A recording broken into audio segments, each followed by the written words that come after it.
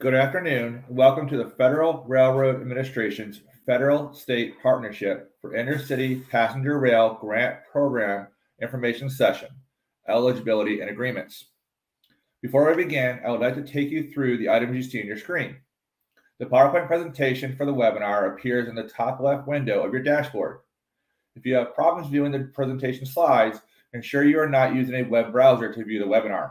If you are, exit the webinar, download the Adobe Connect desktop application, and re-enter the webinar through the Adobe Connect desktop application. In the troubleshooting tips pod at the bottom left of your dashboard are some internet network, video, and audio troubleshooting steps to ensure that your participants can both hear and see the presentation. Next to the troubleshooting tips pod is the web links pod, which contains links to useful resources related to the Fed State Partnership Program. To view the web links, double-click the title of the link. At the bottom right of the Adobe Connect dashboard is a technical support pod. This is where you can ask our support team questions about any technical issues you are having. Above the technical support pod is the questions for presenters pod for the questions and answer session. This is where you can ask questions that they'll be answered during the Q&A portion of today's presentation. Thank you to all who submitted pre-webinar questions. Please note that a recording of today's presentation will be uploaded to FRA's website in about a week. The presentation file will be available about 24 hours from now. Before the presentation begins, I would like to review the webinar format. We will start with a brief welcome and then launch into the presentation. Following the presentation portion of the webinar, we'll have a question and answer session during which FRA will address your pre-webinar questions and those posted in the questions for presenters pod. And now, I'd like to hand the presentation over to Ryan Arbuckle, Transportation Industry Analyst at the Federal Railroad Administration. Good morning, everyone, and good afternoon if you're on the East Coast. Thanks for joining us today. Before we get started in talking about our content today, that's primarily going to focus on the Fed State Partnership for Intercity Passenger Rail NOFO that recently published at the end of last year. I want to just highlight a few upcoming information sessions that we have in the next couple of weeks, early February timeframe. So the next one coming up next week is the major capital projects, where we're going to focus on domestic sourcing plan, some letters of intent and phase funding agreements, and kind of highlight some of the key points from the major capital project guidance that just went out shortly ago, about last week, I think, what got published. And then on February 7th, we're going to have another information session that's going to focus on project narrative and statement of work. It's very similar to the other sessions that we've had in the past for the other grant programs. This one will be focusing on the Fed State Partnership Program. And then in February 9th, we'll have the corridor identification and development program, very similar to how we've, again, done the general NOFO webinar for all of our other programs. So encourage those interested in participating in those to go ahead and register as they become available on our website. If you're not registered on our website to get these notifications, we encourage you to do that as well, since we send out e-blasts for registration on those. So as we get ready to jump in today, I just want to, again, make sure everyone's in the right place. We're talking about the Fed State Partnership for Intercity Passenger Rail program today.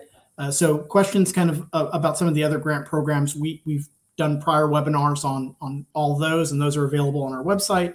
I would encourage applicants or stakeholders to go and view those if you have questions pertaining to some of the other programs. Today, we're really going to focus on the Fed State Partnership for Intercity Passenger Rail, both the national and the NEC one. So let's jump on in.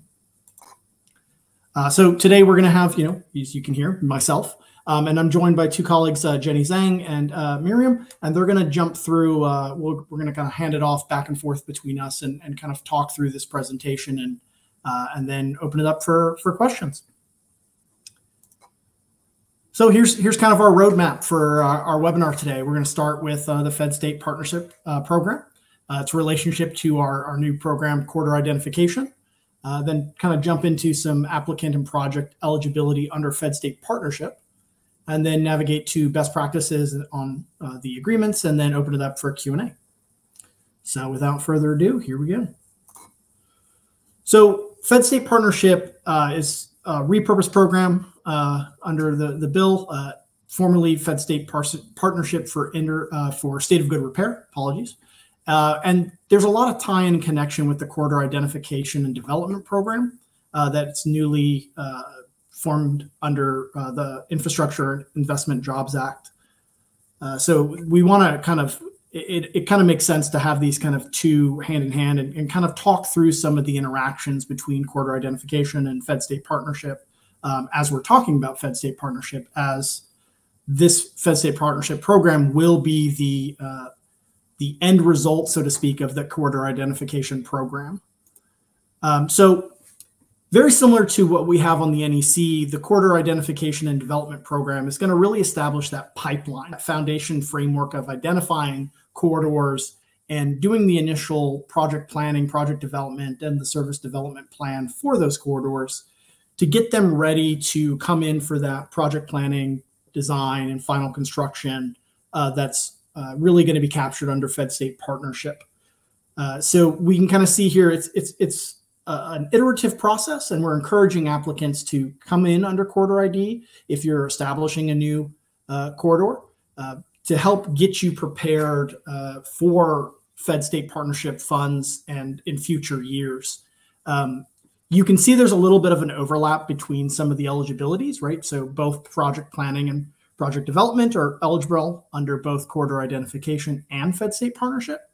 But we would really encourage applicants to come in under corridor identification because that program is really a relationship building with FRA. It allows you to take advantage of the flexibilities under that program, as well as if you're under the corridor identification program, there is a statutorily preference for projects under corridor ID into Fed-State in subsequent years. So to take advantage of that preference, you have to kind of be inside the corridor ID program.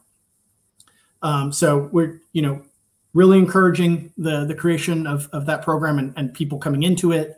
The solicitation is on the streets and is available in the Federal Register to kind of look at. And we've been doing a lot of outreach and engagement on that. So I think that, there's a lot of resources out there on that. And again, we're going to be having a webinar focusing on that program in early February. So as we're talking about Fed-State Partnership, we want to identify kind of, this is our project life cycle stages. So the various stages in which a grant program or a project will navigate through from initial planning on through to construction and operation.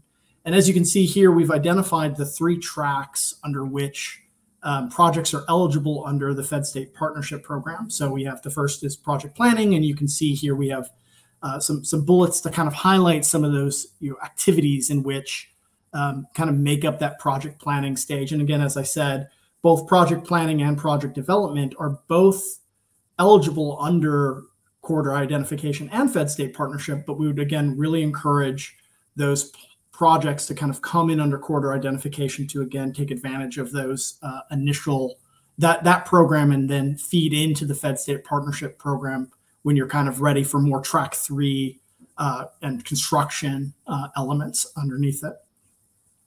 So again, moving into kind of track 2, project development, you can see that that's really like NEPA, PE, and those cost estimates and budget schedule development plans. And then kind of moving into track 3, which is that final design, that engineering, the finalization of those budgets and schedules. So the project lifecycle stages are covered as well under our major capital guidance that recently came out, and we'll be kind of mentioning those again in the subsequent webinar that we're going to do on the 26th. But this is the framework and foundation for how projects are navigated through the stages of development through all of our grant programs. So we just want to kind of highlight where these fall under the Fed-State program and what the applicable tracks are within here.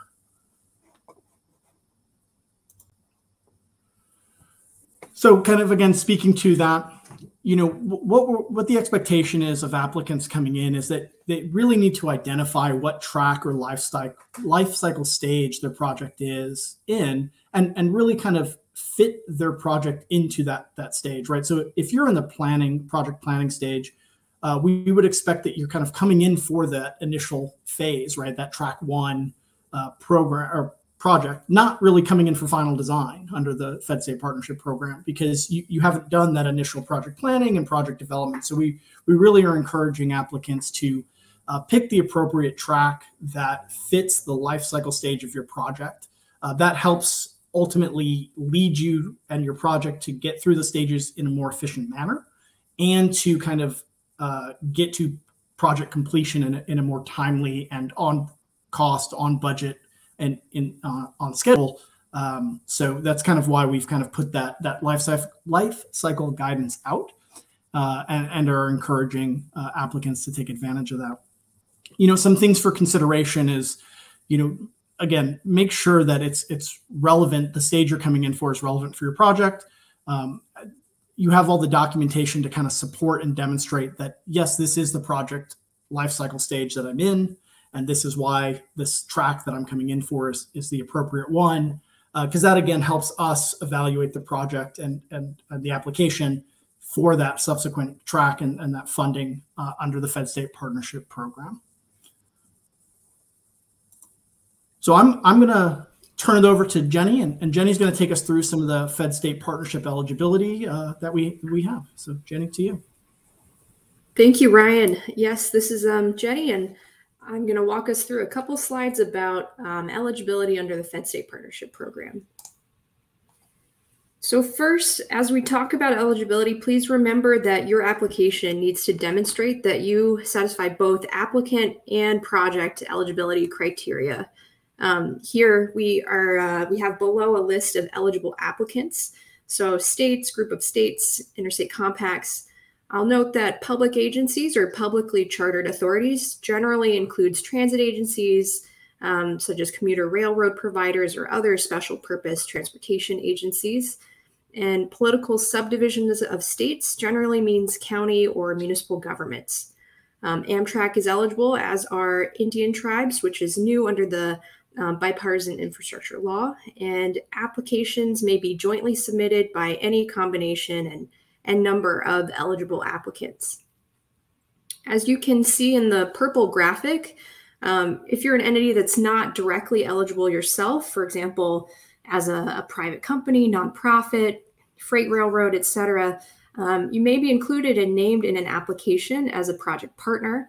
And these entities can provide non-federal match funding, letters of support, or other roles in support. So, as an applicant, you're encouraged to include them as appropriate in your submissions, though these organizations do not count towards these selection preference criteria.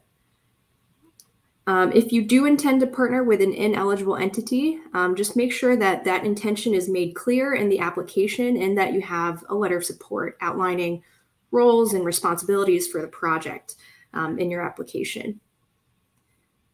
Okay. Moving to the next slide.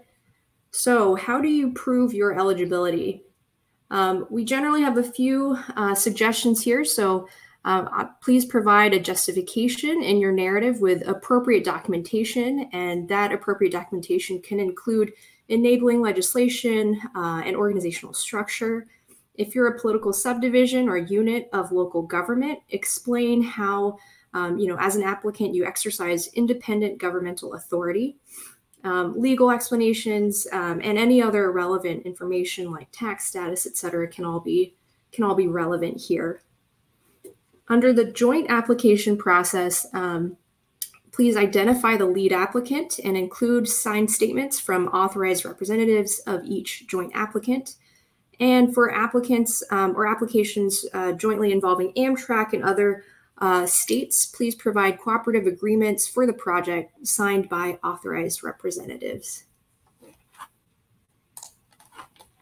Okay, so moving on to project eligibility, you see here we have a few bullet points here on what are eligible projects. They are projects that replace, rehabilitate, or repair infrastructure equipment or a facility, projects that improve intercity passenger rail service performance, or expand or establish new intercity passenger rail service.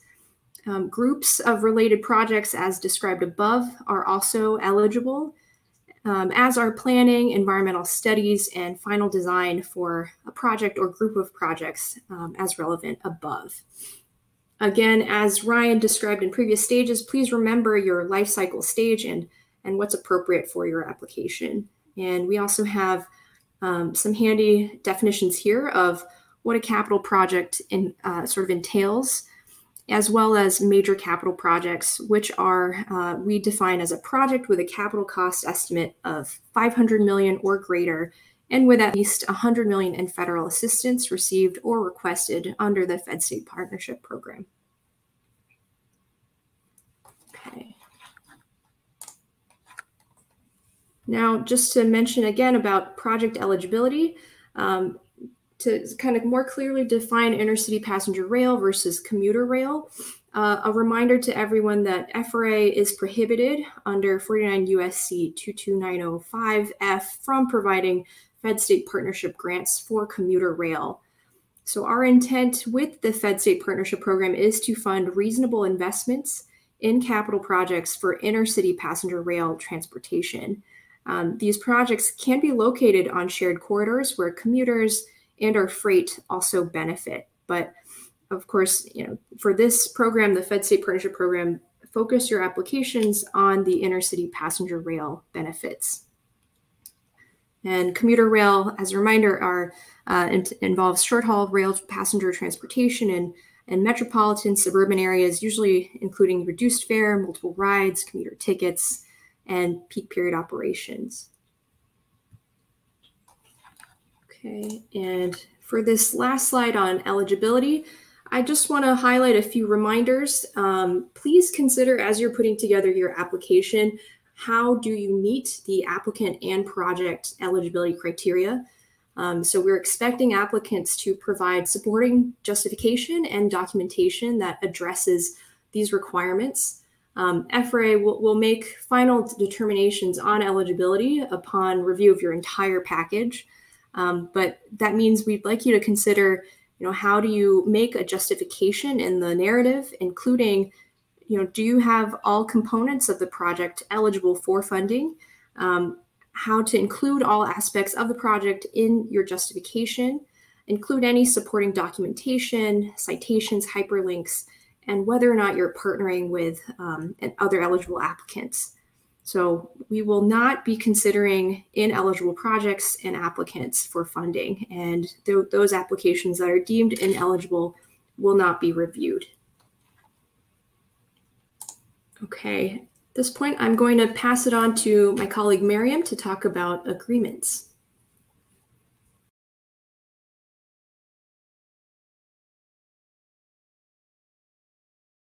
Thank you, Jenny.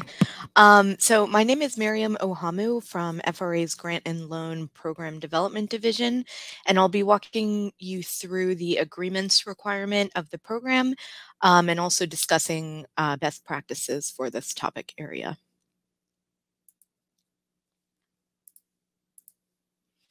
So certain agreements may be required as a condition of receiving an FRA grant.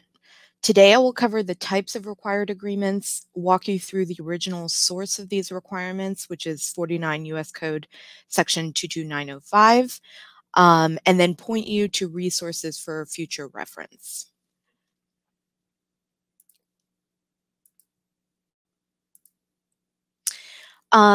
Entities selected to receive funding must satisfy applicable requirements, such as required agreements as a precondition to the FRA issuing a grant award to them. Not all requirements will apply to all projects. However, here are some examples of agreements that may be required. First is host railroad agreements. These are legal agreements with all applicable host railroads, including details on engineering, the statement of work, construction, service outcomes, cost sharing, or any other relevant issues. Another example is a service operator agreement, which are commitments and concurrences from the operator of the intercity passenger rail service that will benefit from the project. And then some other examples of agreements that may apply include real estate owners, utilities, other states, local governments, etc.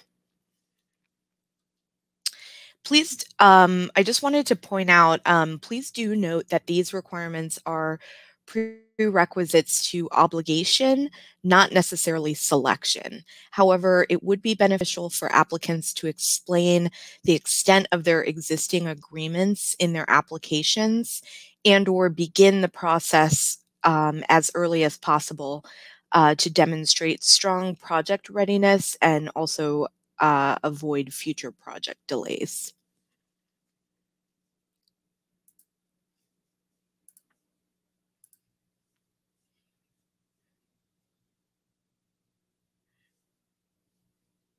So as I mentioned, 49 U.S. Code Section 22905, Section C1 requires as a condition of making a grant for a project that uses rights of way owned by a railroad, that a written agreement exists between the applicant and the railroad right of way owner.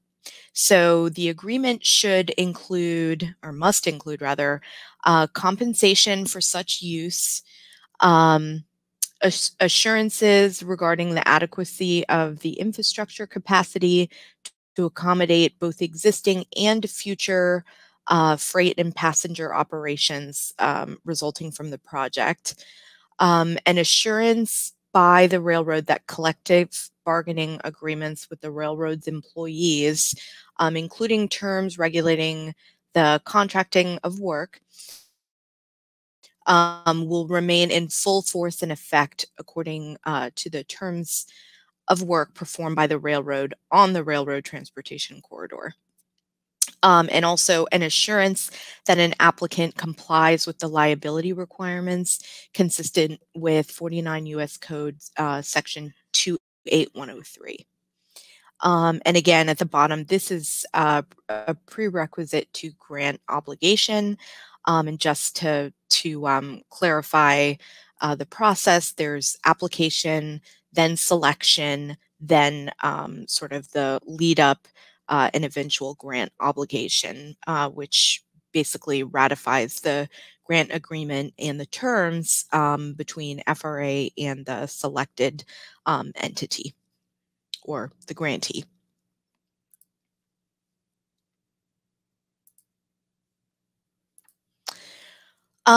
So the requirements of 49 U.S. Code 22905 do not apply if your project does not use railroad rights of way.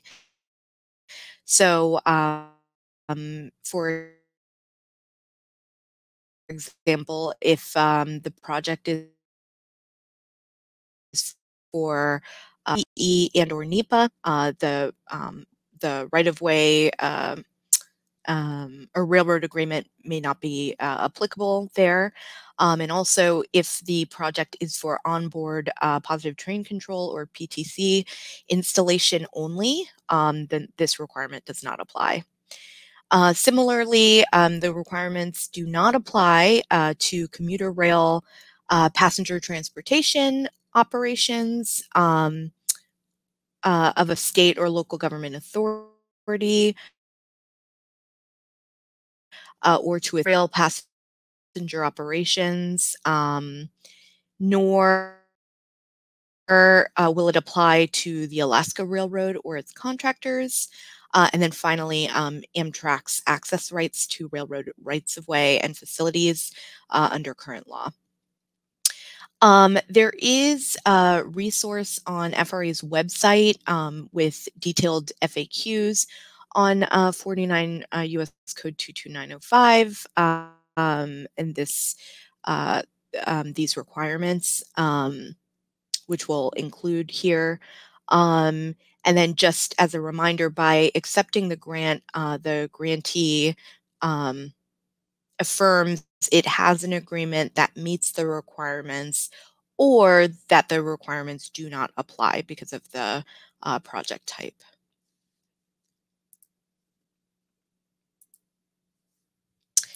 And then some resources here, as I mentioned, the FAQs link is this first one. And then there's also a grant readiness checklist for applying to grants, just to make sure you're all set. These are provided in the web links pod in this Adobe Connect session, and I believe they'll also be shared after the webinar when the presentation is made available. And that concludes my section. I want to thank everyone for joining us today for the Federal State Partnership for Intercity Passenger Rail Grant Program Information Session, Eligibility Agreements. A recording of today's information session will be available on FRA's website in the next week. The information session will end in 20 seconds.